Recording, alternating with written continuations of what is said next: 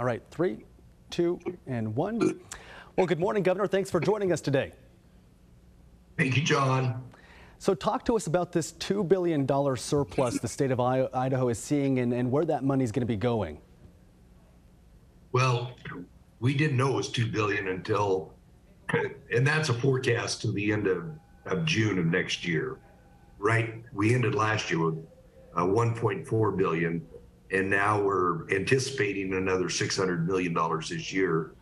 And, prior to doing that forecast, people in Idaho have just been, the ravages of inflation have been everywhere. And I was leaning, and I hinted that I wanted to do another tax rebate. But when we got, the granular data up to $2 billion, that kind of locked it up for me. And then, of course, the school districts are having all kinds of added costs.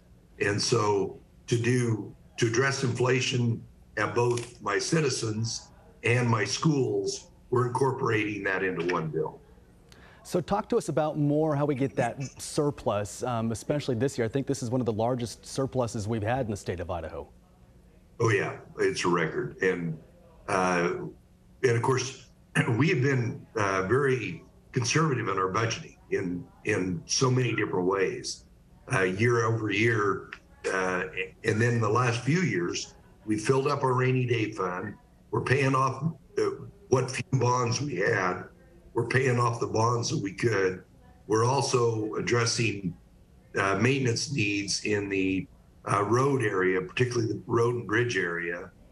And so with all those things combined, we're very comfortable with what we're doing. Last year, we gave education a 12% raise, but they've got some real challenges.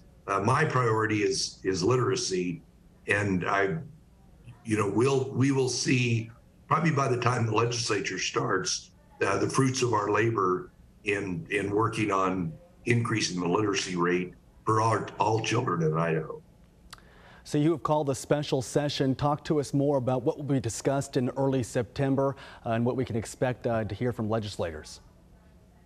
Well, a week from today, the legislature will be here at the Capitol for a special session. Our Constitution says that that an extraordinary session that I call needs to be for a specific issue. So we call it a draft bill that will have a bill number that the legislature will take up, and it's got a 10% rebate to every taxpayer in Idaho. It's got an increased minimum for people that it'll be a minimum of $300 for an individual or $600 for a joint filer. We'll lower the rate going forward from 6 down to 5.8, and then we'll put 330 into K-12 and 80 into our higher education system. So talk to us more about this tax rebate. I mean, how lucky are people, the citizens of Idaho, to receive this tax rebate? And I've heard you mention before that the inflation is really causing a lot of struggles for families in Idaho. Well, this is a concept that we picked up from the state of Indiana.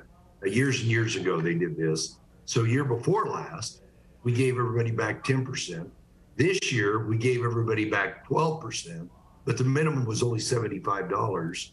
And this year, we moved it up to $300 because of, people with limited means, where they buy a lot of groceries, whatever, fill in the blank, whatever it is. But the best way to help people is just to give them back their money. And how much money could people be seeing back in their bank accounts? Well, overall, it'd be about $500 million. That'll half the bill will set aside $500 million to go out to the people of Idaho. When you're going into this special session, what is it looking like as far as support from both sides of the aisle? Well, you don't do this willy-nilly. I've seen Governor Kempthorne, Governor Risch, Governor Otter do it, and in every instance, it's not like Brad had a good idea and just called up and said, come to town. We work out all the details of the legislation ahead of time. obviously the two committees, the two tax committees, obviously all the stakeholders, the leadership. And right now we've got enough co-sponsors, but you can tell I'm knocking on wood. Right now we've got enough co-sponsors that we should be successful. Talk to us more about the money that's going into education, how much you guys are planning to invest this year in the state of Idaho. Well, this is $330 million that the legislature will appropriate starting in January. And of course, that will be on top of whatever else the legislature, or that's where they'll start from. But last year, we put more than that in, and then another 80 million into what we call the in-demand jobs, whether it be traditional higher education, North Idaho College, CTE, whatever it is. The state board will make recommendations, and then the legislature will appropriate. Have you heard back from your constituents on this proposed plan for the special session? Well, a little bit, but of course, as I traveled this last year, when I was traveling, a lot of people were some of them were surprised.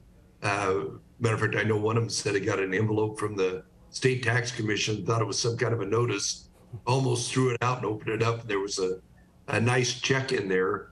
But it's the best way for us to take our good fortune, because our revenue is just, it literally last year was 23% over what we forecast. If you spend all that money and the economy slows down, then you either got to raise taxes or significantly reduce spending. By being conservative, as we have been, you give some of that money back, and then you invest in roads, you invest in schools, you invest in behavioral health, you invest in all those areas that are the proper role of government. But you don't get ahead of yourself to where if the revenue slows down, you're in trouble. I know you talk about being conservative with the state of Idaho's money. Does the influx of people in the state of Idaho have anything to do with this surplus? Yes, it does. But of course, it also is taxing on the state. It's taxing on cities and counties, and so we'll continue to work with them.